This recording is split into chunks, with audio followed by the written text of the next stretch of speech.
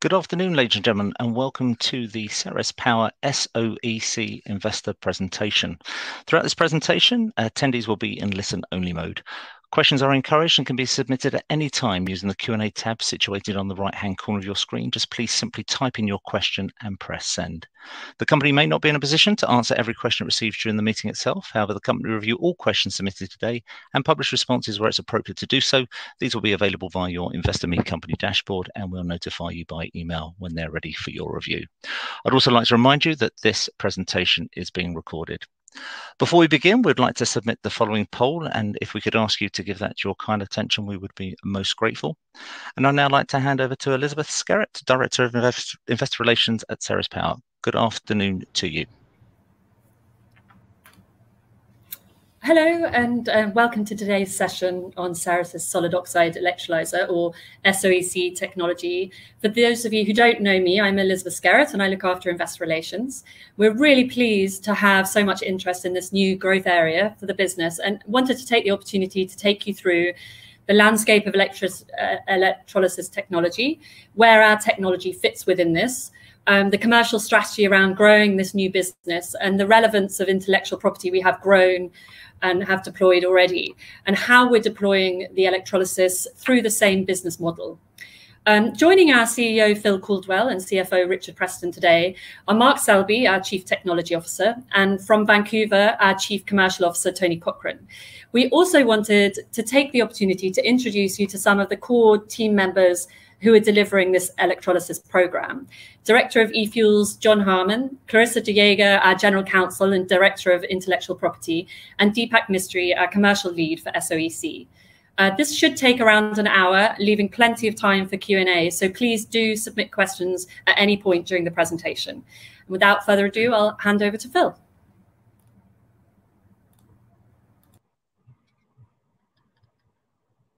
Thank you, Elizabeth. Done the introductions, so I'm going to get straight in. As Elizabeth said, we've got about an hour today, and today is really an opportunity to hear from the wider team.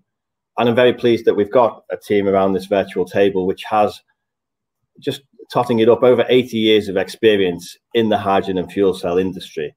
And just as a bit of a scene setter for us, we did take the strategic decision late last year, backed up with the fundraise in March this year, to really expand and grow CERES Power as a business, all around this purpose of addressing climate change, particularly technologies for the hard-to-abate sectors. And I'm very often asked, why are we taking this step now? Why do we feel this time is right for hydrogen and fuel cells? And for many of us, we've been in the industry for almost 20 years. It does feel very different now. I just want to take a second to reflect on why I believe that is. So I think there's three key elements which I think create this almost a perfect storm for this kind of technology right now.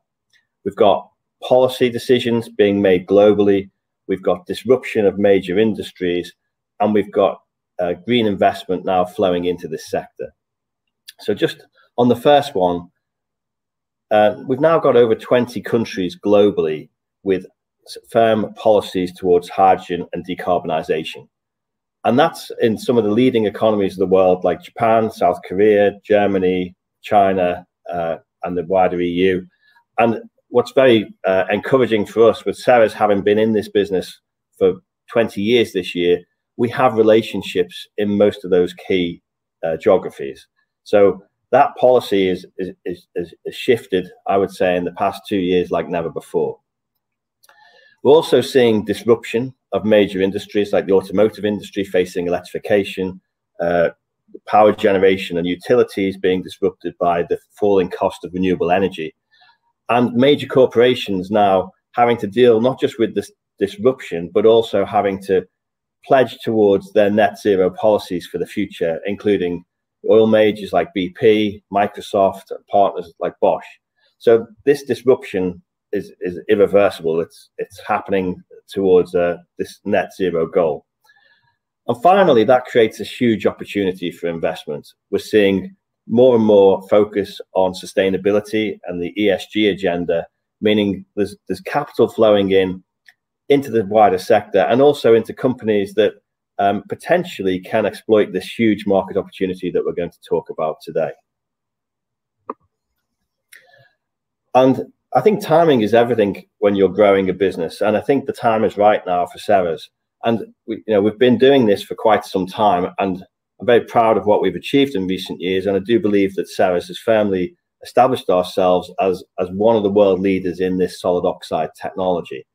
And just if you think about CERES' purpose, our purpose is to address climate change, and we can only address climate change if we now tackle some of the really hard to abate, hard to decarbonize areas of society.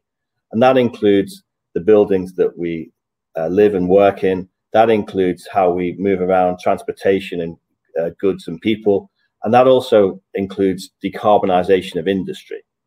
Now, CERES historically has come from stationary power, and we started at small scale stationary. And in recent years, we've been going up in power.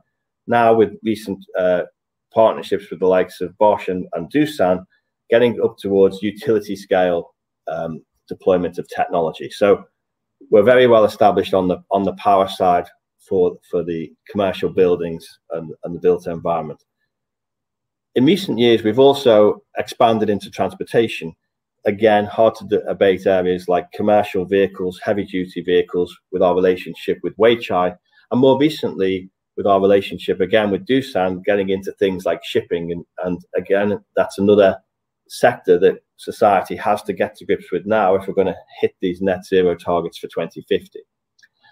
And finally, with the step we've taken earlier this year, we're now focusing on decarbonisation of industry. And that is a significant opportunity for CERES, and that's what we're going to focus on mainly in today's discussion. And that's really about hydrogen as one of the pathways to decarbonise things, particularly in industry like green steel, green ammonia, and future fuels, e-fuels for, let's say, aviation and shipping. So this is entirely consistent with our purpose. We've been doing this for quite some time, and it now feels like the right time to apply that sector-leading technology into this new area for electrolysis. And I mentioned, to back this up, we did raise 180 million, or just 10% of our issued share capital in March.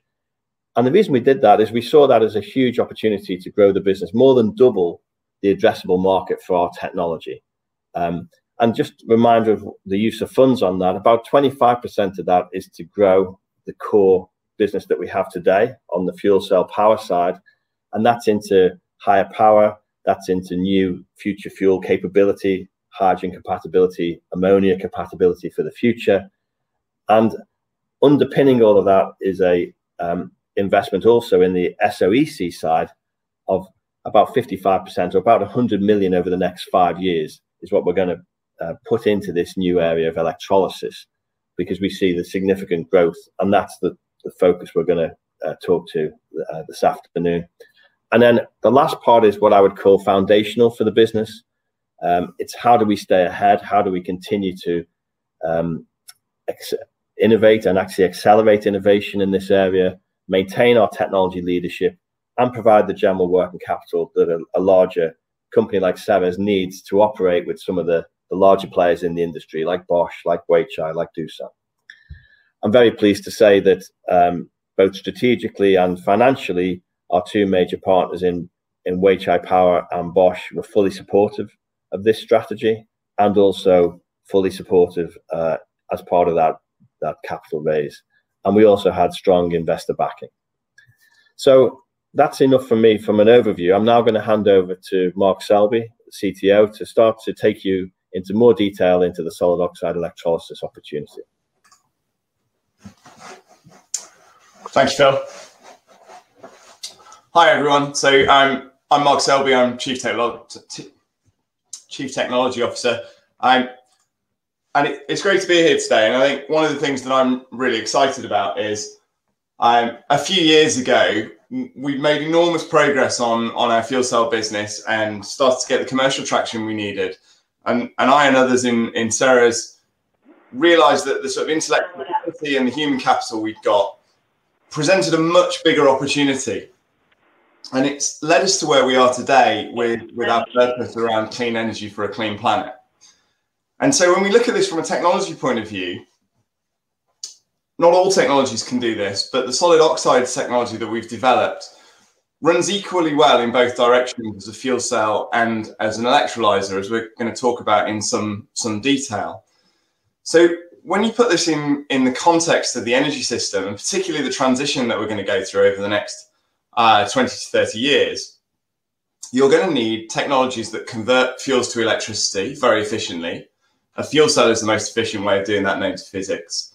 You're going to need to be able to store energy, and less obviously, you're going to need to find a way of turning renewable energy, renewable electrons particularly, into chemicals to decarbonize industry. And we're going to talk about some of those options for decarbonizing industry later. But when you put these three things together, you very quickly realize that technologies like electrolysis, and particularly the CERES technology, spans the whole energy transition. And that's, for us, is hugely exciting, but it's hugely important when you connect that to our actual mission.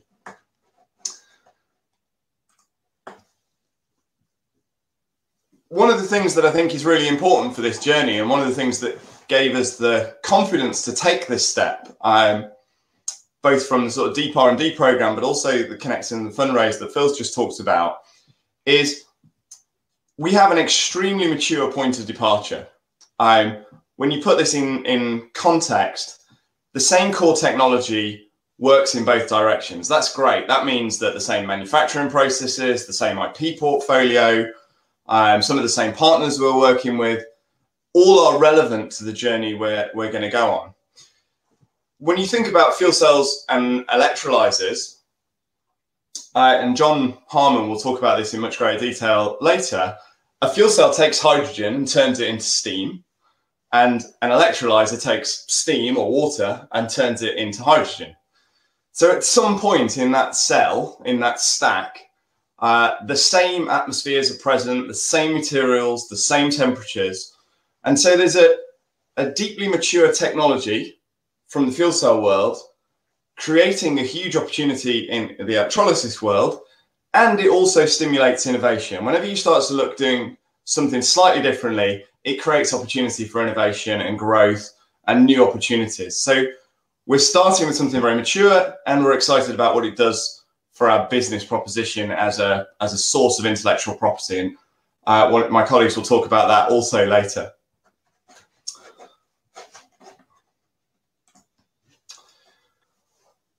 Where does electrolysis fit, and where does green hydrogen fit in this space? I think lots of people are talking about hydrogen today, and it's not a new topic, but I think precisely where hydrogen fits in and where it's going to be most important is, in my opinion, not well understood, and is in some areas I think it's very predictable, and in some areas it's less well predictable. And I'll talk about that in a minute, but I just want to take you through this chart, which is from a document that the Royal Society published about ammonia, and we've slightly tweaked it, but it's essentially a Royal Society picture that helps understand the connection between renewable energy and green chemicals. And I'm just going to start off on the right-hand side of this picture. Now, clearly in the middle there, you've got hydrogen. It's useful and valuable in its own right. But what's less obvious is that green hydrogen could also through processes like the Haber-Bosch process, be used to create green ammonia. Now today, green ammonia would go into the fertilizer industry, and it would be a way of decarbonising some of our agrochemicals processes. To put that in context, ammonia accounts for somewhere between 1% and 2% primary energy. So that's a big opportunity, and that's a growing opportunity because it also looks like ammonia is going to be a very relevant fuel for decarbonising things like shipping. So it's both a chemical and it's a fuel. So hydrogen, electrolysis, fuel cells are now at an intersection of pure energy system, the way we think about it, but also chemicals, plastics, and all sorts of things that we think about in our everyday lives and maybe don't understand the sort of provenance of all the things that go into them. But we can also think about things like e-fuels. How do I take CO2 that I might catch from the air and turn it into jet fuel? Well, if you want to do that, you can do that. There's a process called Fischer-Tropsch. where you can take hydrogen, you can mix it with carbon dioxide, and you can turn it into kerosene for decarbonising aviation. If you want green hydrogen, if you want to start with your primary energy being electricity and renewable electricity, you need an electrolyser. And there are many electrolyser technologies, and I'll talk about a few of them in a minute. But one of the key things that separates high temperature electrolysis, our solid oxide electrolysis technology, is the ability to recover and incorporate process heat. Now, many of the processes we've just talked about for creating ammonia or synthetic fuels also produce heat in that journey. So if you can recover that heat back into your hydrogen, you're lowering your primary energy demand. That's really important. The only way we get to net zero is both to take carbon out of the system and reduce our consumption. So technologies that are efficient and clean and zero CO2 are central to the transition.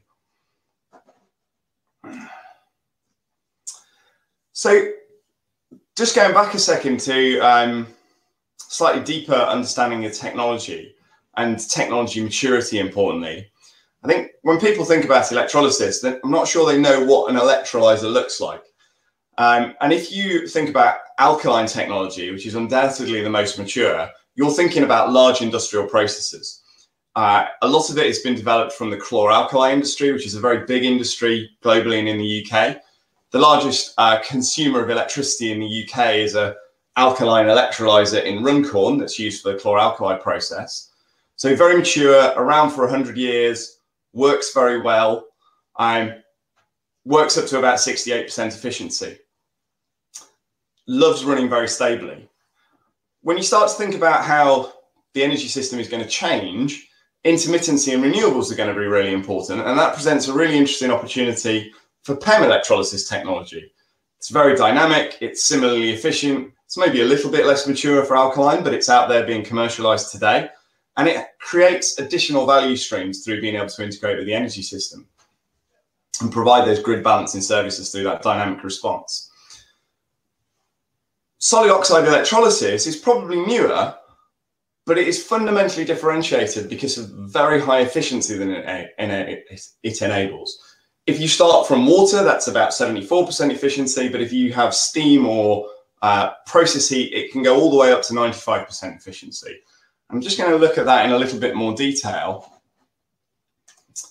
So on here, we've got low temperature technology, PEM and alkaline, and we've got the high temperature solid oxide that we're talking about. And on this scale on the bottom, we've got a few measures of efficiency. So kilowatt hours of electricity to kilograms of hydrogen. Or if we think about hydrogen as a fuel, we can think about it in terms of an electrical efficiency. And there's a couple of questions around here. The first thing is, we can see there's a differentiation between these low temperature technologies and the high temperature technologies. And there's a question, is that just to do with good catalysis? Is it a function of good engineering? Or is it something deeper? Well, it turns out that the difference in efficiency between those low and high temperature technologies is a fundamental thermodynamic advantage. Now, you have to do the engineering well, and the engineering is challenging, and that's why it's an interesting and valuable problem for a company like CERES to work on. But there is no chance that lower temperature technologies can be as efficient as higher temperature technologies. And so this differentiation is really important. And further, what you can see here on the top right is, if you've got steam, it becomes more efficient. If you've got higher grade heat that you might get from particular industrial processes or even nuclear, you can get to extremely high electrical efficiencies. Why is that interesting? Well, if all my primary energy is coming from investments in wind turbines and solar PV, I need less wind turbines. I maybe need 10 wind turbines for a PEM system or an alkaline system, but I only need 7 wind turbines for an SOEC system. So when you start to think about land use, when you start to think about the investment in the upstream energy system, you start to think about the value of that energy in its own right. It's really important in the way it flows through into the cost structure of a kilogram of hydrogen. I'll introduce that in a minute, but we'll come back to it in more detail later. So where have I come from? I've told you we've got an interesting technology. I've told you how it fits into the market. I've said there's an advantage. And this chart is going to tell you where we think that demand is going to come from. This is a chart from a great report by the Energy Transitions Commission. And it lays out where hydrogen will be consumed in a 2050 scenario that's hit that 1.5 degree target. And so what you've got on the X here in the middle is megatons of hydrogen produced or consumed by those different industries. And on the right, you've got a certainty of hydrogen's role in that future.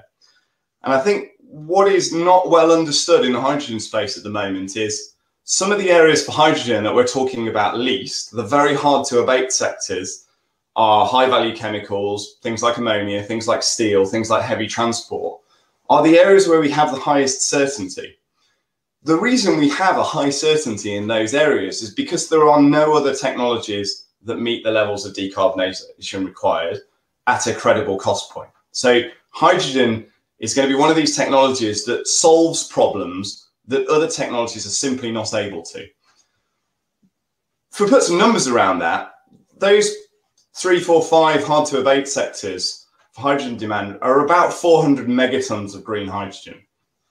If we put that into context, if we thought about converting all passenger cars to hydrogen, for example, that would maybe be somewhere between 10 and 40 megatons. So we think about passenger transport as being a big sector, but when you think about it in hydrogen context and you think about it in an energy context, it's actually a very, very small part of the end state problem that we've got to resolve. So these hard to abate sectors are billion-person problems and they're hugely valuable. And because they plug into many different areas of the industry, it means it's a robust proposition. If you don't believe it's going to happen in steel, you probably believe it's going to happen in ammonia or shipping, but you can't believe that it's not going to happen in many of these. And I just wanted to put into context waste heat or heat that's not used efficiently or effectively by processes today. I've taken a European study because it's a good and it's a recent analysis of available waste process heat. Now, I've already said that if I can couple an electrolyzer with process heat, I can take some electricity and some heat and convert that into green electricity.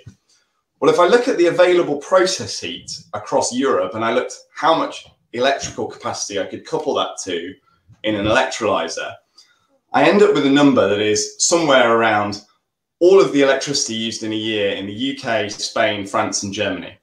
Now, that's huge. I'm not suggesting for a second that we would capture all of that market, but it gives you some sense of the available opportunity of waste heat to couple to electrolysis. And if you look at this chart, you can look at the available temperatures of that heat. So on the left, it's basically low-grade steam, and on the right, you might be coupling it with some very sophisticated high-temperature processes. But if you look at the efficiency that that turns into, it turns into over 95% efficiency. So huge opportunity, huge availability of process heat, and the lowest cost possible green hydrogen that you can make. Now I'm going to introduce this number here. We talked about this target of sub $1.50. And with our technology, if I take some very, very conservative assumptions of say $1,000 a kilowatt of capex, 80% efficiency, $20 a megawatt hour, very, very conservative in our opinion about how the market's going to develop and what the technology is achievable, I can already get to that sub $1.50 a kilo of hydrogen in the middle part of this decade as commercialization starts. So whilst we can talk about efficiency and all the good things about decarbonisation, we can also talk about highly differentiated cost structure that this technology enables. If you want to change the world at scale and pace, you can't do it on your own. So because this is the same technology that we're already licensing to many partners around the world today, this means we can leapfrog into this space very actively and make huge progress quickly by deploying our technology through existing manufacturing facilities as they choose to upgrade their licenses. It's central for this industrial problem, and it's also going to be extremely important in decarbonising some of those heavy-duty transport areas. So I hope this gives you a sense of why CERES is so committed to this, as Phil's talked about from the start, but also so excited about the impact we can have on the transition that's about to happen. And to take you into the sort of execution of that program, I'm going to hand over to my colleague, John Harmon. Thank you, Mark. Good afternoon. So I'm John Harmon. I'm just going to move the slide. There we go. I'm the director of the e-fuels program at CERES, and I'm going to provide a little more information about our technology platform, what sets it apart and how it works, and then provide some details of how our SOEC technology development program and future roadmap. So just a few words on the core technology. So we've developed a novel and mature and highly differentiated solid oxide cell technology based upon the use of low cost and abundant ceramic materials, which are then deposited upon a stainless steel substrate. Now, the unique thing about our technology, it uses ceria as the oxygen ion conducting ceramic within the cell. And this use of ceria allows our technology to operate at lower temperatures, typically between 500 to 600 degrees C, than conventional solid oxide technology. So we get all the advantages of that higher energy conversion efficiency from solid oxide technology, but those lower temperatures enable us to use much lower cost materials. So we get lower production costs for the cell itself, but also associated system costs are lower and balance of plant costs are lower. But also the lower operating temperature allows for much greater mechanical robustness in real world settings. And actually our technology is now being used in motive applications as well because of this ability. So the really compelling aspect of solid oxide technology is the ability to perform both as a fuel cell and an electrolyzer cell using the same base design. So as Mark alluded to earlier, in fuel cell mode, fuels such as hydrogen and natural gas, or indeed ammonia, and oxygen carried in by the air are then supplied to the cell. And the cell then generates electrical power and steam as an exhaust product. And then in electrolysis mode, zero carbon electrical power and steam are fed into the cell, and green hydrogen is generated. The oxygen, which is generated on the other side of the cell, is then swept away from the cell by using a gas, typically air, for example. So we are now extensively testing our solid oxide technology platform for use in steam electrolysis operation with really promising results. And the testing shows that the electrochemical and physical processes of the technology are equally efficient in both SOFC and SOEC mode, meaning there's really no major difference in performance or degradation at commercially relevant operating conditions. And whilst we see SOEC as a really rich area for innovation, we don't need any new technological breakthroughs for commercialization of our technology. Really, the focus for the coming years is on maturing and optimizing the technology for SOEC operation. And again, one of the key advantages of solid oxide electrolysis is this ability to integrate with external process heat sources. What you can do, you can almost trade process heat with electrical power to really reduce the amount of electrical power required to produce the same amount of hydrogen, up to maybe 30% less than low temperature electrolysis. And I think it's worth making the point that because we operate at a lower operating temperature to other solid oxide technologies, it enables us to access and exploit that the waste heat, the industrial heat at lower grade temperatures. So we actually get access to a larger bucket of exploitable heat with our technology.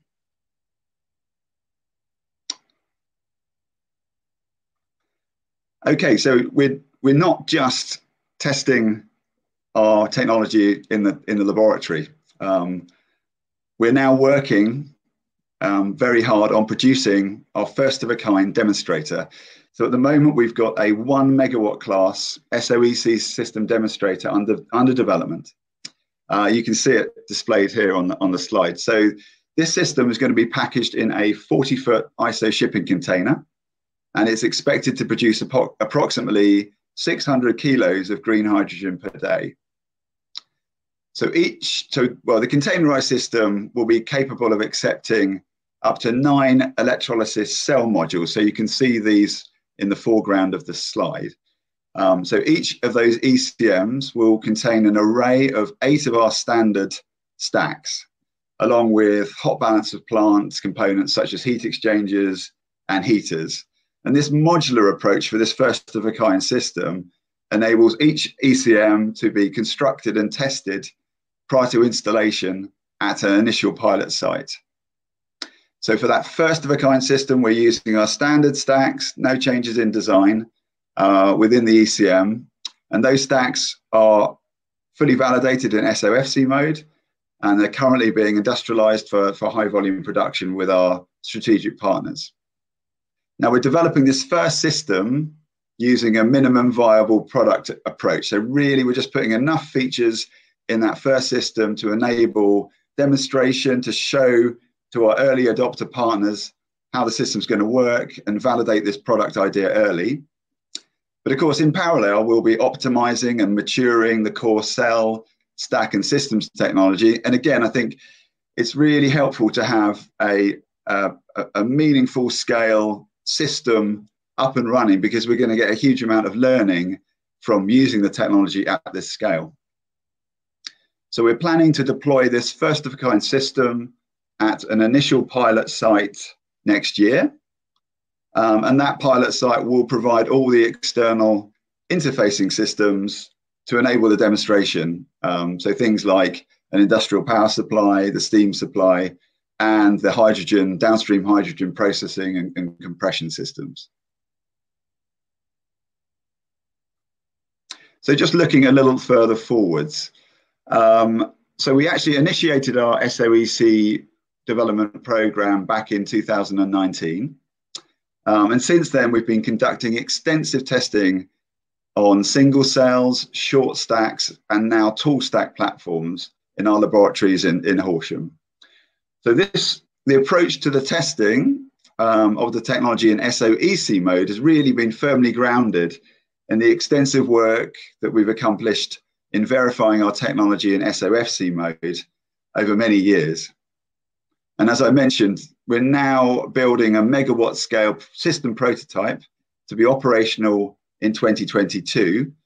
That will allow our licensees and our partners to fully validate the performance, cost and operational flexibility of the technology at a really meaningful scale, and a scale which can then be scaled up even more for commercial deployments.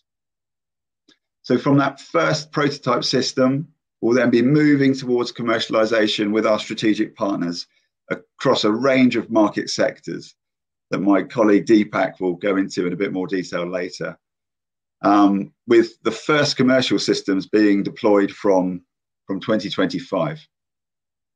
So over the next 3 years, we'll be optimizing and maturing the SOEC technology for product release in 2024. And this work will really be looking to drive down the hydrogen production costs, which Mark mentioned earlier, really through 3 main areas. So the first area will be, we're moving to mass manufacture of CERES stacks in any case. So that will really start to drive down the CapEx cost of the stacks. We'll be working on increasing our operating current density in SOEC mode, thereby increasing efficiency and lowering the system OpEx costs, the energy costs required to produce hydrogen. And finally, we'll be working really closely with our strategic partners to develop the supply chain for all the components needed for electrolysis systems, and thereby driving down system CapEx costs as well. So to summarize, we're now applying our proven and unique solid oxide cell technology to electrolysis system applications for industrial green hydrogen production. We're going to demonstrate our technology at megawatt scale through a first-of-a-kind prototype next year. In parallel, we're developing, maturing, and optimizing the technology towards first commercial system deployments from 2025. And significantly higher efficiencies than other electrolysis technologies are possible, particularly when we look to integrate with industrial processes, with low pressure steam and process heat.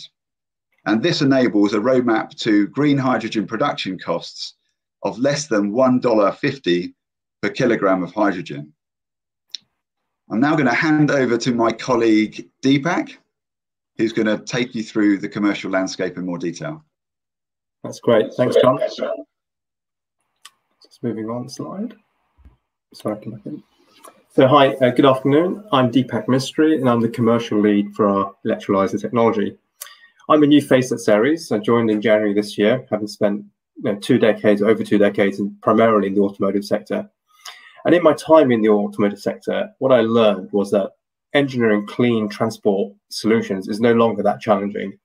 What is a real challenge and a global imperative is to decarbonize energy to address climate change.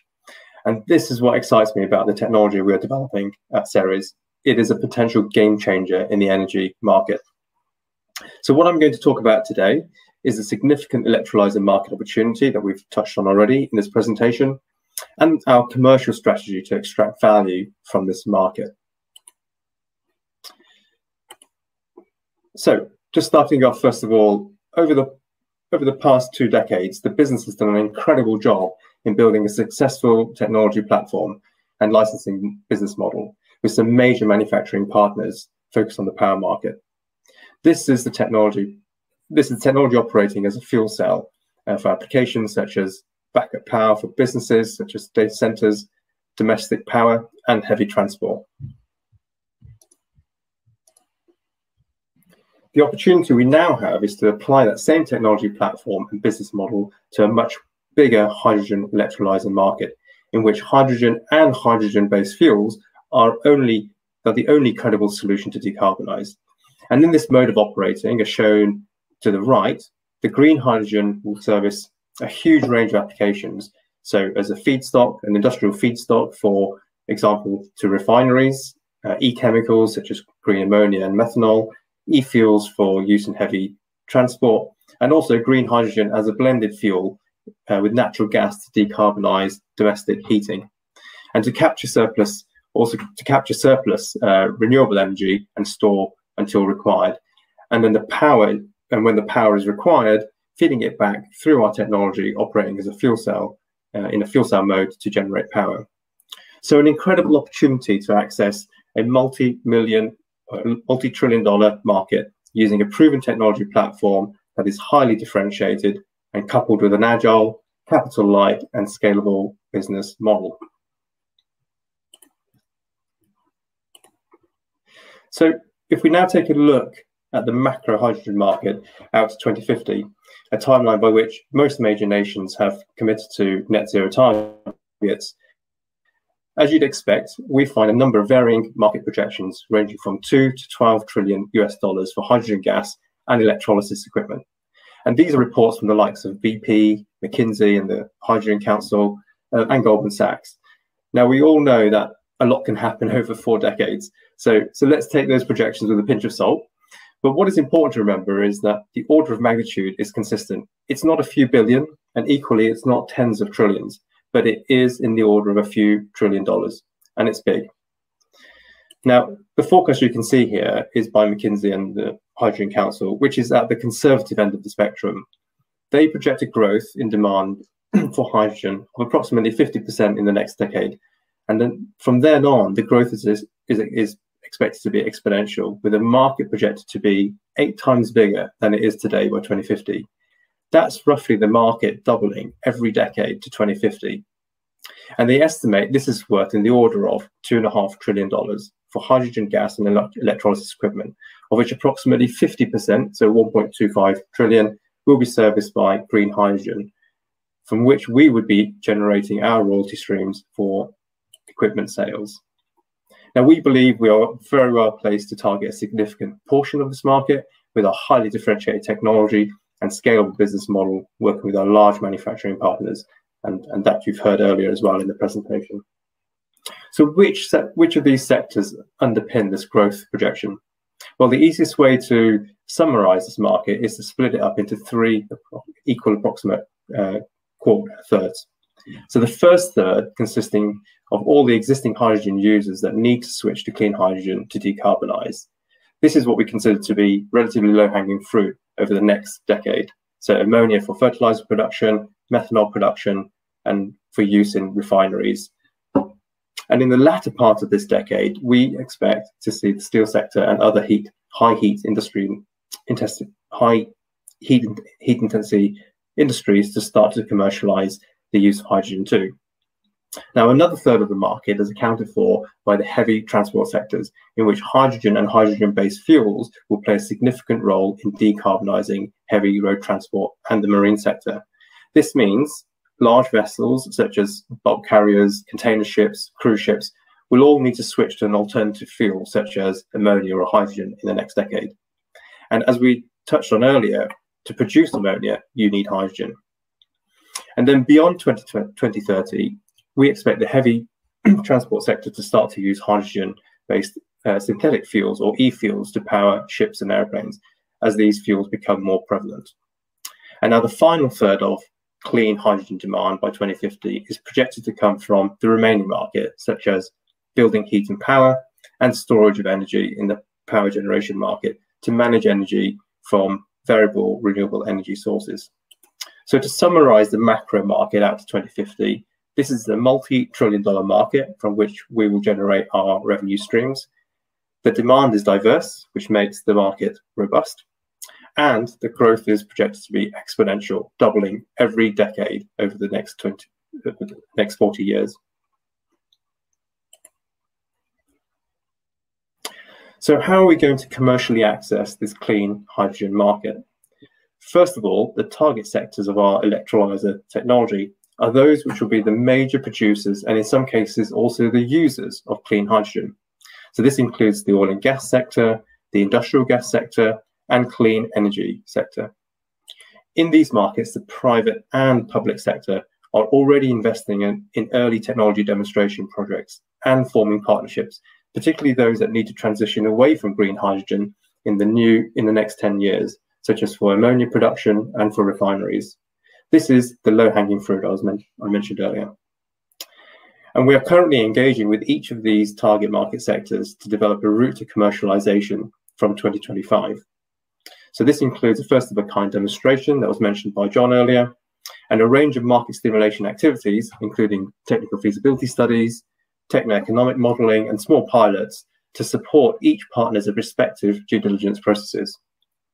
Now, along with the oil and gas and the industrial gas sectors, we are also engaging with the nuclear energy market, which is a strong potential fit with our electrolyzer technology, providing continuous electrical power and a source of steam and heat to generate hydrogen at high levels of efficiency.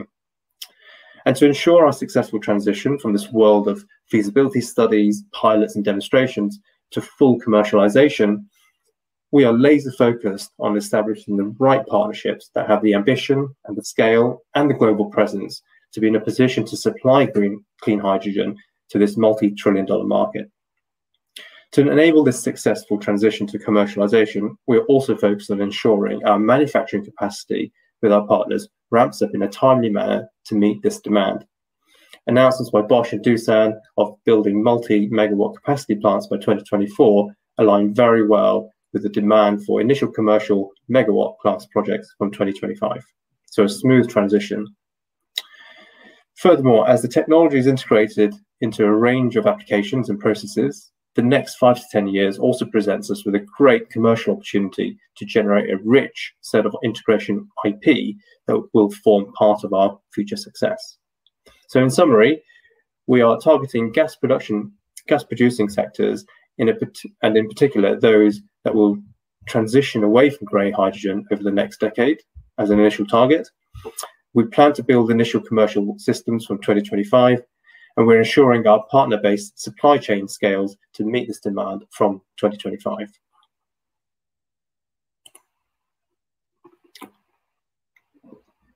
So what does this macro timing look like for this market? Well, if we look at this in terms of the production cost of hydrogen per kilogram, as Mark introduced earlier, a market inflection point is expected in the next decade when green hydrogen becomes competitive with grey. This market inflection point will be driven by several factors, including increasing availability of renewable energy, the maturity of electrolyzer technology, and the centralized production of hydrogen. And by this time, the ratcheting costs of carbon will also make grey hydrogen commercially uncompetitive. So over the next decade, the majority of the hard-to-abate markets will be going through a process of commercializing the use of clean hydrogen to decarbonize. And this coincides with the projected inflection point in the market in the next decade when clean hydrogen will become commercially competitive, leading to a scenario in which the demand for clean hydrogen is expected to increase exponentially over the following 2 decades. So on this macro time horizon, our market entry point, shown here, with a commercialized electrolyzer system, will be in 2025, generating hydrogen at a target cost of less than $1.50 per kilo.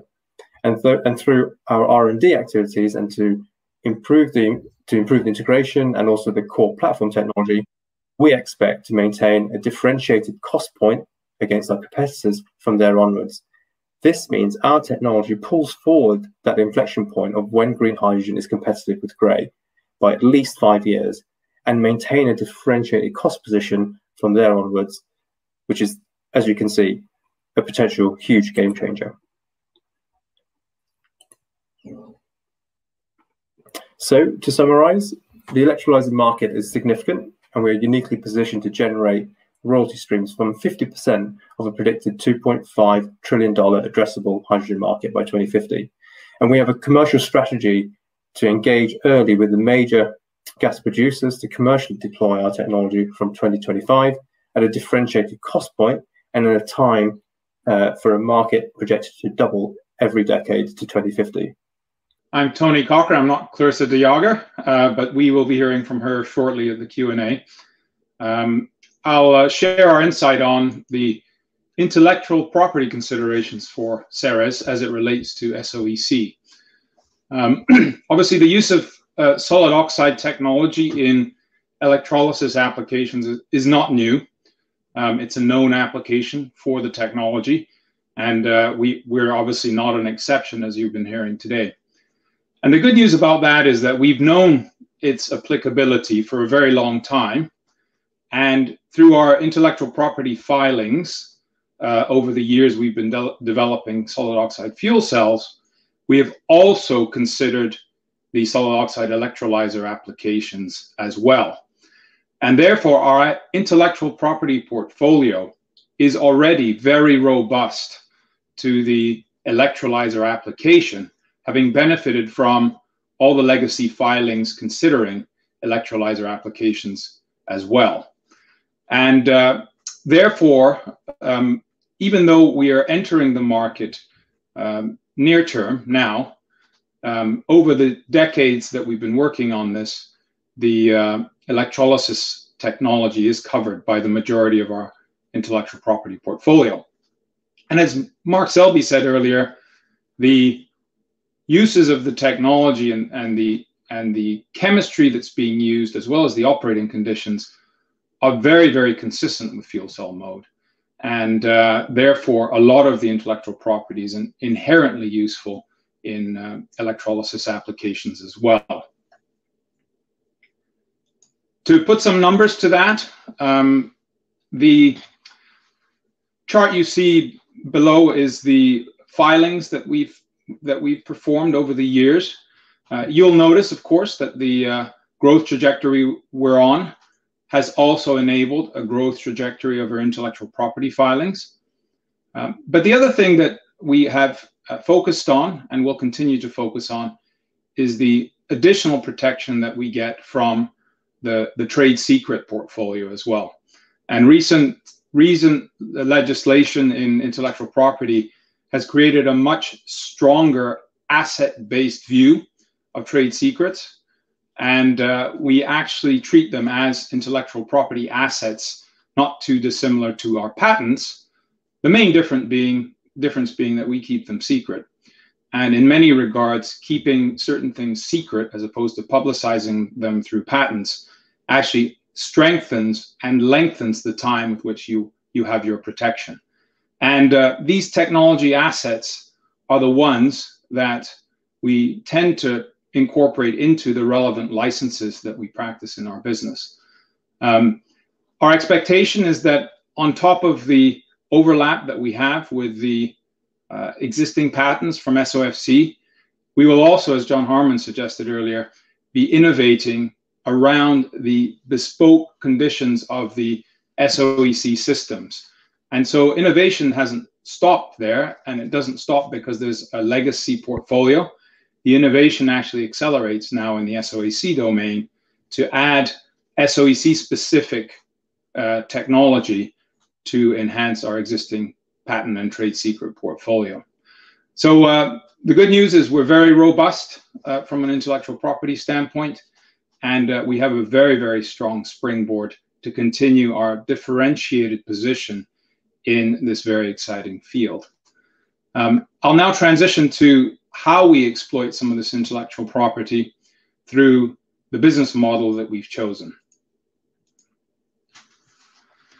For those of you less familiar with CERES, we have chosen as a company not to build factories and large service organizations and all the complexity that results from trying to scale a manufactured and industrialized product and position it in the market. We rely on our partners to do that, to digest that complexity, and we focus instead on a much lower asset-based business model, which is primarily to license our technologies to partners who have the capability to industrialize products incorporating our technology and position them into the market. And what we do is we segment our licenses into buckets or segments, so to speak. And the most natural segmentation of our technology licenses tends to fall into the stack itself, which is essentially the box that incorporates the cells that do the electrochemical conversion. And then the balance of plant or the subsystems around the stack that get built into an end user solution, we call our system licenses. And they ensure that the embedded stack technology is properly integrated and performs in a best-in-class manner. We extract royalties at both of these levels. And the trend is, of course, that the stack that contains the base building block will be produced by certain types of OEM partners who have certain ceramics and manufacturing capability to produce that at scale, quality, and cost. And then the system partners who can procure the stacks from our stack licensees, they will be best in class at engineering the products around those stacks and positioning those into the relevant end-use markets. And in the electrolysis market, we see this playing out in a very similar way. So we don't feel like we need to adjust our business model to access this very large electrolyzer opportunity. We actually believe that the factories that produce the stacks will still be some of the same kinds of factories that produce the electrolyzer stacks. And we believe that we can enable the systems partners to produce electrolyzer solutions around those stacks and deploy those products successfully into the various applications that we've described so far. So no major adjustment to our business model, and we believe that we can continue to practice our licensing model in very much the same way as we do today with our fuel cell practice. The progression, so how do we actually get our technology to market through our licensees? Well, they tend to follow a very consistent trend. We engage quite early with partners who are market leaders, and we start off by doing some joint product development. This is especially relevant to the systems partners who in many cases don't fully understand how to integrate our stacks and cells into systems. We embark on joint development programs with them where we provide engineering services and IP licenses to some of our knowledge and practice in the system area. Then you transition, once there is a product design that's been engineered and is robust, you transition to an industrialization phase, which usually involves building factories and supply chains, and even in many cases sales forces to support the product itself. That's done through our partners as well, and we tend to gain fees for that tech transfer and that industrialization program as well. And then the final step in the commercialization process is really just ramping up the production and sales of the product. That's actually quite light in terms of its demands on CERES. That's the point at which you harvest and extract maximum value through royalties. And our role there is to make sure that the technology that's being sold is world-class, it's differentiated, and in some cases we provide upgrade licenses to ensure those factories are competitive long-term.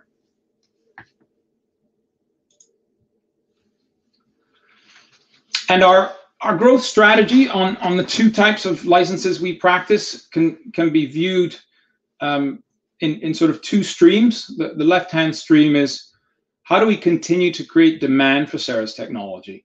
And by that I mean our technology revenues from royalties will grow with volume sales.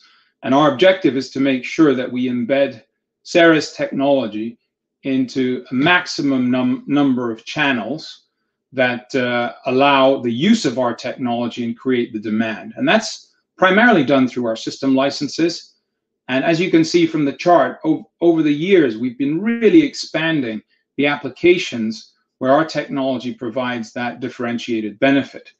And we've migrated not only up in what we call the power level of the solutions, but we've also, across the columns, added significant new market verticals to the positioning of our products in the market.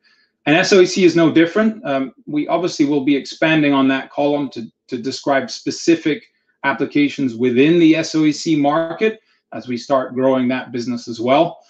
And what this does is it offers, first of all, demand for our stack licensees, but it also offers significantly lower risk to market changes. So the more segments of the market that we can access with our technology, the lower the market risk for our stack licensees, which we are governed by the right-hand side. And so the right-hand side is just a depiction of some of the factories that we believe will exist for the stacks.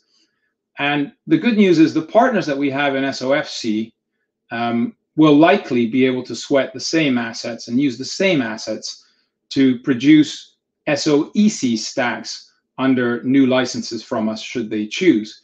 So as we build the demand for SOEC applications embedding CERES technology, we create a market for our existing licensees to upgrade their licenses, but also a market for new licensees who decide to enter the stack build business in order to service the growing demand for CERES stacks. And we believe that's incredibly powerful. It's obviously self-consistent and self-supporting. And as these factories come online, we will also benefit from the global sales forces and sales channel of our stack licensee partners, who will continue to enable the growth on the left side of this chart to expand their markets for the capital capacity that they've put in place to produce the stacks. So it's a very reinforcing model. It doesn't involve a lot of capital from CERES, and our role is really to try and enable a healthy demand-supply relationship in the licenses that we commission with our various customers.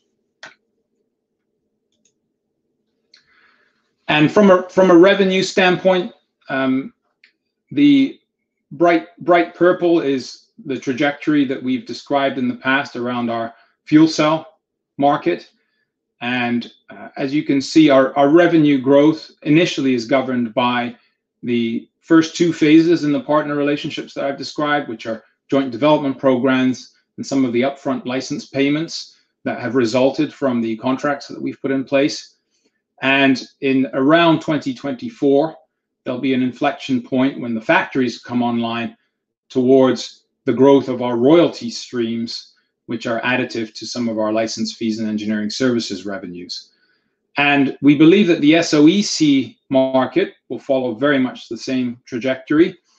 We will, near term, be benefiting from joint development program revenue and upfront licensing fees revenue as people take on licenses in the SOEC marketplace.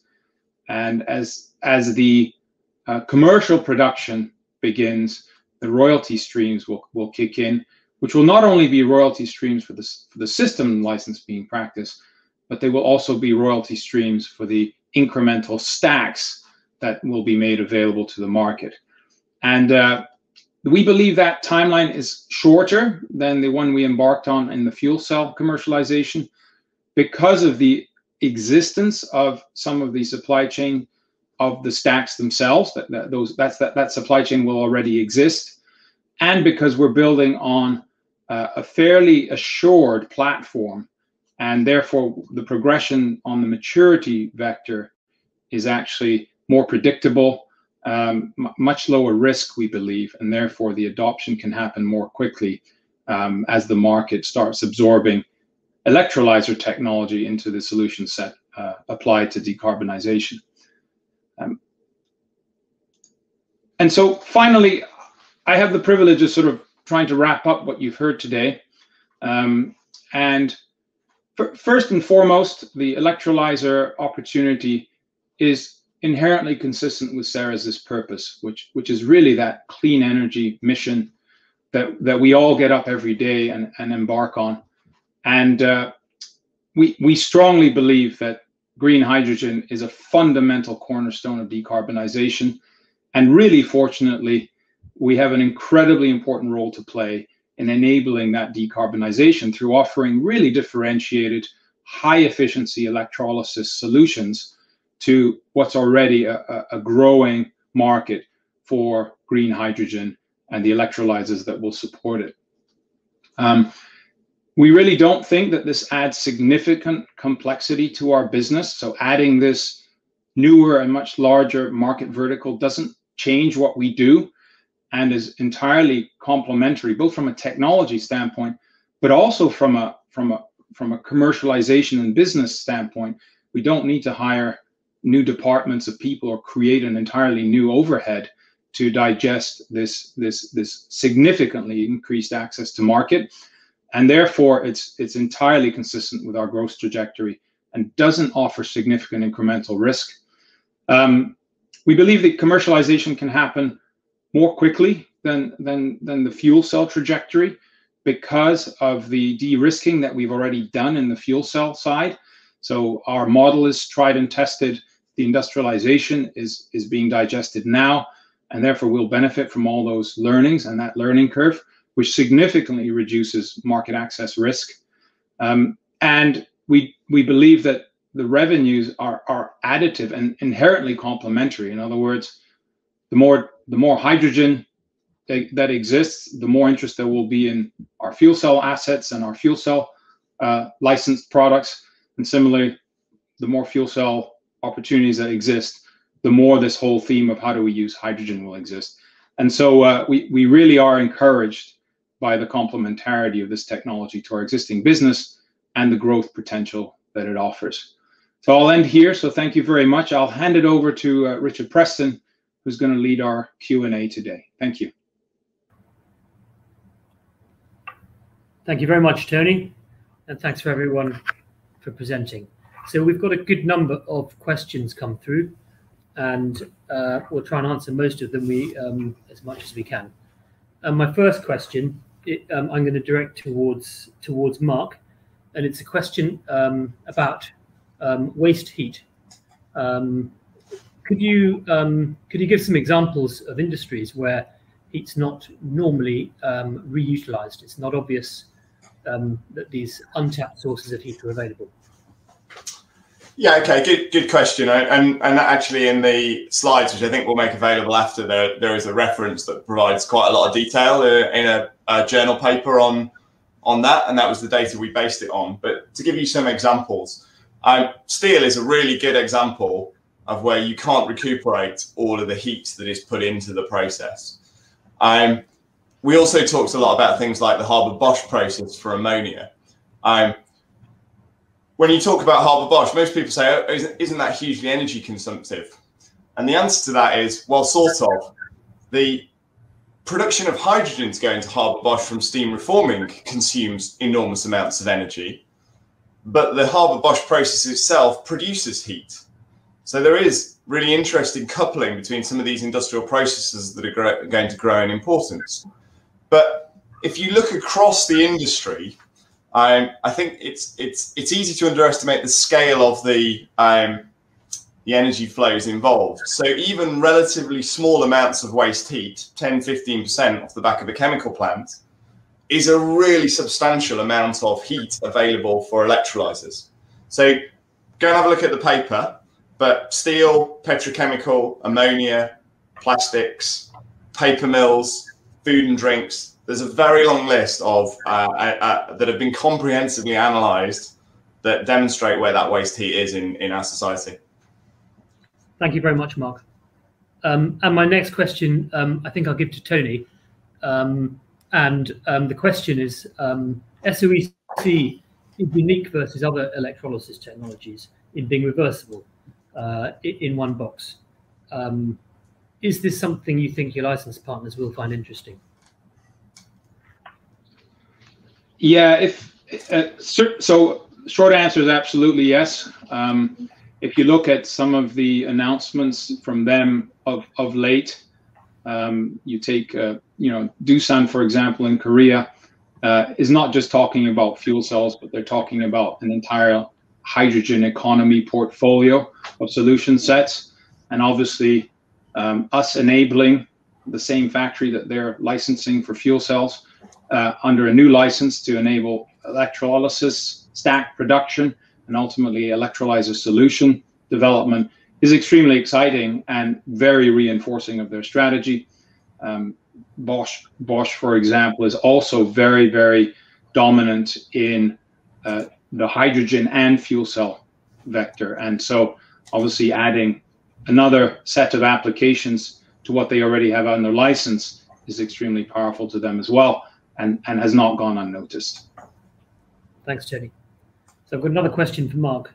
How well do you work with supercritical steam, i.e. over 600 centigrade? Okay, good question. So supercritical actually means pressure and steam, so 200 bar and over 300 degrees C. So the question is, how well do we work with steam in generally? We work very well with steam, and we can process steam anywhere from 100 degrees up to substantially higher than our operating temperature. When you look at this effectively as a vector for process heat, is how we tend to look at it. We can consume steam anywhere between 100 degrees and 700 degrees quite happily. Thank you, Mark. So probably another question for you, Mark. What's the scope of scaling up hydrogen output capacity from the SOEC stack? How big can it go in megawatts? Yeah, I mean, scale of production is and scale of a single stack are sort of different things, is the way we think about them. Key thing for us, it's a bit like the Ford Model T. You can have any color as long as it's black. A key part of commercialization over the next decade or so is to try and minimize re-engineering for different applications, and therefore a common stack building block will be the thing we focus on with our licensee partners over the next few years. So that will always be in the 10 kilowatt range, say, for electrolysis, maybe 20, but it's that sort of ballpark. And then the question is, can you realistically number up rather than scale up that technology to produce multiple megawatts? And the answer to that is definitely yes. We've chosen a megawatt as a size today because we think that is a minimum viable scale. Our first system licensee partners may say, actually, that's great, or they may say, actually, we want to engineer a 10 or a 20 megawatt node. But I don't think anyone's going to make their first product around this technology 100 megawatts or a gigawatt. But that may be something that happens in the fullness of time. Thanks, Mark. So a question, I think this one's probably for John. SOEC will use steam. Is it correct to assume that hydrogen from SOEC electrolyzer will often not be green hydrogen because the steam it uses is not produced green? Yeah, that's a good question. I think it all depends really on what process you're integrating with. But actually, let's think about it. So the industrial process where we're wanting to replace grey hydrogen with green hydrogen, is needing that hydrogen to be generated by using renewable sources, and then that process is then enabled by green hydrogen. So the process heat, which is coming back around from that, will be driven by the green hydrogen generation process. So hopefully that answered the question. Yeah, thank you, John. So a question here for Tony. I think Clarissa's still having technical problems. A couple of questions here. How are you going to protect CERES IP from licensing in China?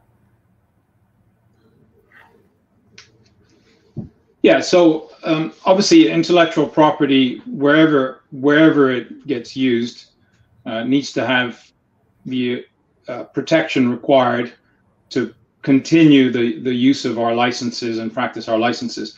We do that in a number of ways. Obviously, patents and filings occur in China just like anywhere else, and that offers a certain layer of protection. I did mention earlier in the IP section that trade secrets are kept secret. That's what they are, and that's what they need to be. And the secrecy of those trade secrets is paramount to their protection. And we put a lot of practices in place and checks and balances in place before we reveal trade secrets to any of our licensees under the robust contracts that we put in place. And then, of course, the long-term protection that a company like CERES will always have to digest is the continuity of innovation. One of the best ways you will ever protect your IP is to innovate and iterate on your technology faster than anyone else can copy it. And as you saw from our filing trajectory, as you heard from Phil earlier, our investments in enabling an acceleration of our innovation, that's one of our strongest guarantees that we will remain differentiated, relevant, and ultimately protected. So hopefully that helps. Thank you, Tony. And I've got one more question for you. When you speak about license fees, are these license fees a one-time event, or do you get license fees from your licensees every year? So our licensing model has some event-driven license fees, which tend to be what we call our upfront tech transfer payments and license payments. They happen usually pre-commercialization, and once that license is being industrialized and commercialized, the revenue streams transition to royalty streams. But we do retain in many circumstances the upgrade fees, which are also event-driven, where when we inject new technology or next generation technology into our licensees' practices, that we also harvest more future event-driven royalties. We also do ensure through different contractual mechanisms that the royalty streams perform as per the market application under license. So we tend to avoid what we call dormant licenses, where people take a license and it isn't used commercially to generate royalty streams.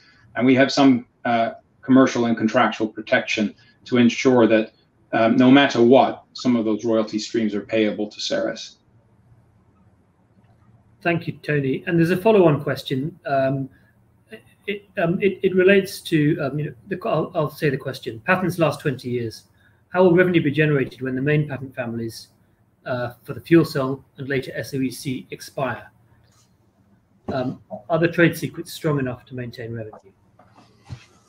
So I'll take that one. So I think Tony's just said this thing about innovation and ongoing. I mean, one of the questions we sometimes get asked is the R&D done?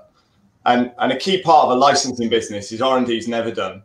The technology is ready for commercialization today, but our partners form a long-lasting relationship with us.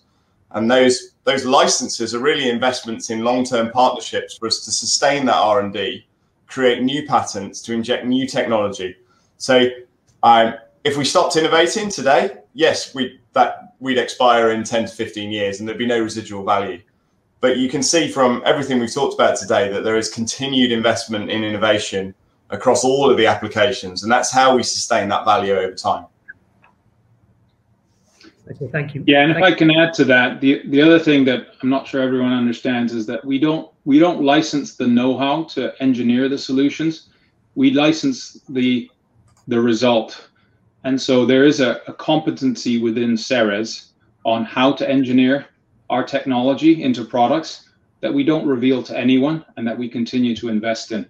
So no one should be under the impression that we're teaching our customers how to engineer what we do. We don't do that by design. Thank you. So a couple of questions, I think, from Mark, and they're sort of related. What are the key improvements that CERES is looking to address with its SOEC development versus earlier SOEC systems? And secondly, can we assume that CERES SOEC will achieve a lower efficiency than competing SOECs because it runs at a lower temperature? Okay.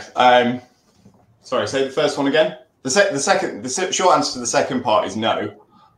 Tell me the first part. Why are we differentiated from other SOEC technologies? Okay, so the first, just to clarify, Mark, you're answering that actually we're at the same efficiency as other SOECs, which run at high temperatures. Correct. Yeah, no, that's great. Thank you. Yeah, it was. What are the key improvements we're looking to address with SOEC development? Yeah, okay. I mean, in many ways, that's very analogous to the progress we've made in our fuel cell business. So, just in the fuel cell business, everyone will have known we've talked about PEM for years, we've talked about alkaline for years, and we've talked about SOFC for years. And within SOFC, there are some real advantages about the ability to work with a whole range of fuels. But our technology is particularly differentiated because the low temperature enables a much lower cost structure within the stack.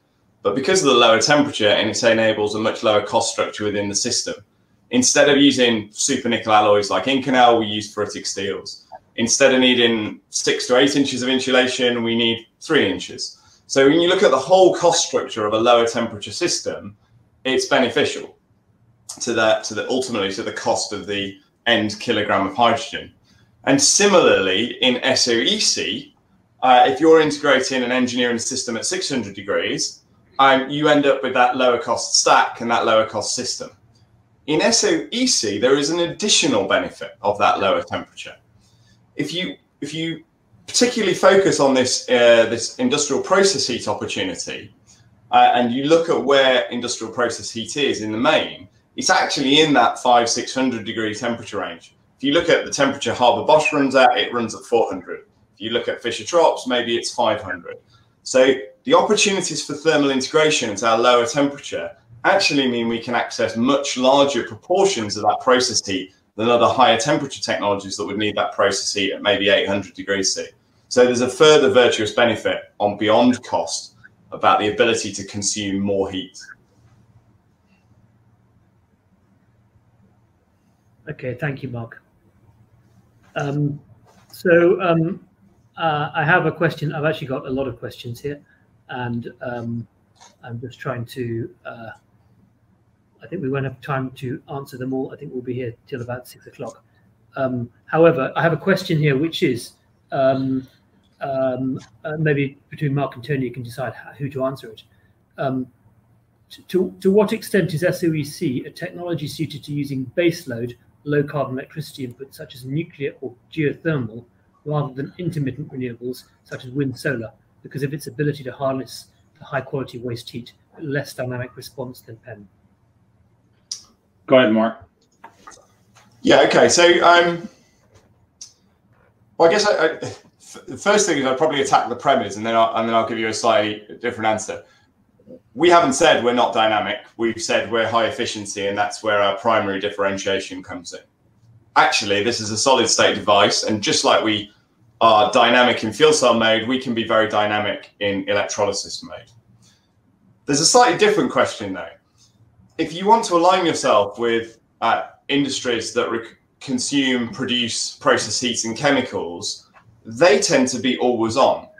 So the more likely thing is that when we're aligning ourselves with always on industries like chemical industries and like production of plastics or ammonia or e-fuels, that will drive baseload behaviors. So it's not a technology limitation, but we expect it's a market, a desirable market attribute that we are always on. Yeah, and just a simple addition to that is that the differentiation of higher efficiency is rewarded more strongly when you sweat the asset continuously. So our differentiation is most noteworthy in low intermittency, but we're not ruling our technology out of intermittent. We just think it provides the largest benefit in the continuous run applications. Yeah, thank you both. I've got a relatively quick question here to you, Tony. Do we believe that we'll benefit from the EU 2030 hydrogen target subsidy program, given the lead times to deliver? I think the biggest benefit that we're going to get is the what I call the indirect benefit. So we're not a company that typically benefits directly from some of those programs, but if you think about the partners that we have and the potential partners that we will be porting, they will all themselves be benefiting from the incentives that are created through these types of programs within the time horizon that they're making decisions to adopt CERES technology. So we're making our technology available in the sort of 2025 period as commercial ready. And if you think about that, gives about a 5-year window and a lead time for the various people who will benefit from that program and ultimately select CERES technology as the solution set they want to bring forward. So the answer is yes, but probably indirectly, not directly. Okay, thank you. And another question for you, Tony. It's in relation to the slide showing the demonstrator, the intent to have a demonstrator for next year. Are we doing this ourselves? Are we using partners as part of this? And do we have any partners lined up for SOEC? So we are lining up several partners and in discussions with several partners, as Deepak suggested in his presentation. And this first of a kind that John Harmon described is initially something we're self-investing in, but we are offering the partners who are expressing interest today visibility to it and an opportunity to participate, not necessarily in all the engineering of it, but we do believe that the best proof point is with a partner who knows what they're looking at and knows how to use an asset of this nature. And so we think that in the foreseeable future, it makes a lot of sense for CERES to find a suitable partner to work alongside us on this first-of-a-kind demonstrator to ensure that it has maximum commercial value in one or many of the applications that we think it deserves. So more to come on that. I obviously can't preview any of those types of announcements, but the answer is yes, we tend to couple commercial interest with our technology pursuits to make sure that they're of maximum relevance to the marketplace that we're pursuing. Yeah, thank you, Tony. And a question for Mark, I think. I hear steam is bad for metal-based SOEC. Is corrosion a problem? What data do you have on it? Yeah, I mean, it's a good question. I mean, I think one of the things that we talked about during the presentation, if I just compare fuel cells and electrolysis, I think that's probably the easiest way to do it. If I take a cell like that, I'm sorry, without the post-it notes, a cell like that, at one end, we put air and fuel in, and at the other end, in fuel cell mode, we generate steam. So these technologies, which we have many hundreds of thousands of hours of hundreds of specimens around the world generating durability data with our partners, are operating in extremely similar steam-rich environments.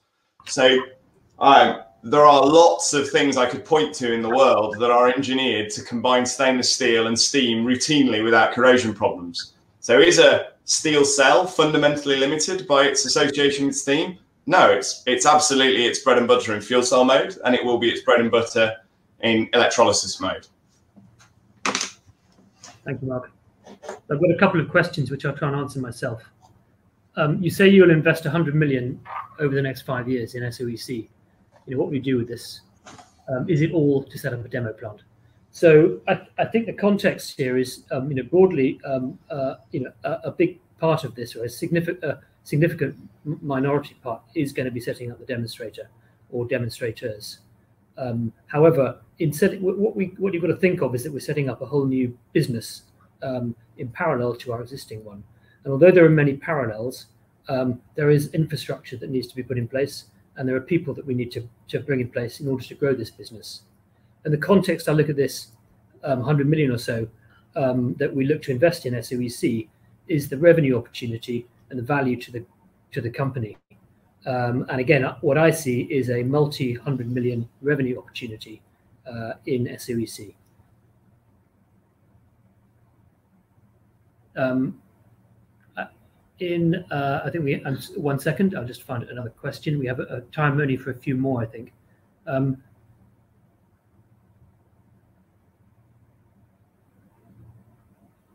There's a question on royalties. Maybe Tony, you can answer this. When you speak of royalties, is it correct to assume the royalties are only paid to CERES when the electrolyzer is built? So for every electrolyzer, you get a one-time royalty, or do you get royalties every year the electrolyzer is running? So couple of answers to that. So first of all, the stacks that go into the electrolyzer will follow very much the same royalty stream, we believe, as the fuel cell mode. In other words, the factories will pay on a per unit stack basis a royalty fee to CERES. Now, you have to remember that that's not just a one-time event, because these assets have a long lifespan, and over some interval period, there will be some serviceable stacks that will also generate incremental royalties, even though the asset has remained the same.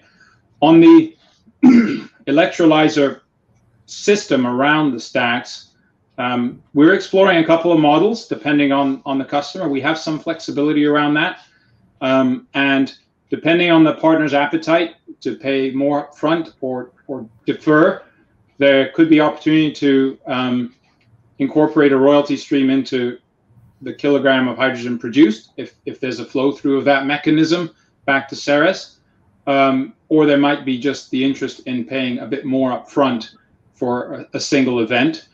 Those types of terms only ultimately get defined when we define the license itself and put it under contract. So I'm not going to corner CERES into describing a single mechanism, because we don't need to at this stage. I think it depends a little bit on the application, depends on the business that our partners are in, and frankly, it depends a little bit on the way they extract revenue from the application, and we can sometimes piggyback on the manner in which they extract value and align our interests in that way. Thanks, Tony. And I've got another question for you here. It's part of a long list of questions, but I think we've only got time for this one of this particular person who's asked it. You've made reference to Bosch and Doosan intending to build plants in 2024. Would these plants be able to produce SOEC, not just SOFC? So the answer is yes. They don't have a license to do that at the moment. So there would be a requirement for each of them to procure a license to produce SOEC stacks as additional revenue streams for their relevant factories. On the technical side, though, the equipment that's in place and the factory itself will be tooled up to make SOEC stacks at that point in time, because we don't believe the SOEC stack is fundamentally different in its processing equipment to the SOFC stacks that will be produced at that time. And so whilst there might be some slight differentiation in design that we introduce, we don't believe that the SOFC stack factories will be unable to produce SOEC stacks in the future, and therefore that capacity could very easily be used to produce SOEC stacks under a new license from CERES. Thank you, Tony. So we've only got time, I think, for a couple more questions. And I think for those questions that we're unable to answer, live now. We'll try to answer them later. This is probably a question for you, John. Is CERES developing the whole system in-house, including the balancing plant? Are you using external suppliers? What's happening? So we're developing the basic concept of the electrolyzer system in-house, but we are working with industrial partners who are then going through and doing the detailed design of the system. So yeah, that's around our normal model where we'll develop the core technology, we'll develop the system IP, and then we'll work with other suppliers who've got those capabilities that we can lean upon. So we're not investing in large electrolyzer production facilities at CERES. Thank you, John. And I got one which I think I'll try and answer myself, is what percentage of revenues in the future do you imagine might derive from SOEC versus SOFC? And I think probably refer back to the slide that we showed schematically, which showed that currently, we've got all of our revenue streams from SOFC, and we expect that royalties will come on top of these revenues as and when our partners go to market. I think looking longer term, we can see, I think as we've stated, that SOEC is a market at least the size of the SOFC opportunity. So if you're thinking like that, then we can definitely see that going forward into the midterm, we can see that you've got very similar revenue streams if you look out beyond 2030. And I think we may have to call it a day there. There's been a tremendous number of questions and interest, and we're extremely grateful for these. And I hope I've answered those that are most relevant. There's a lot I haven't managed to, but as I said, we'll try and do that. So finally, I'll just say thank you very much for the team for presenting. Great presentation. I hope everyone found it very interesting. And if you have further questions, please do ask our IR team. And on that note, thank you very much. Fantastic, Richard. Thank you very much indeed, and thank you to the CERES Power team indeed for updating investors today. Could I please ask investors not to close the session? You should be automatically redirected for the opportunity to provide your feedback in order that the management team can better understand your views and expectations. This will only take a few moments to complete and be greatly valued by the company. On behalf of the management team of CERES Power Holding, thank you very much for attending today.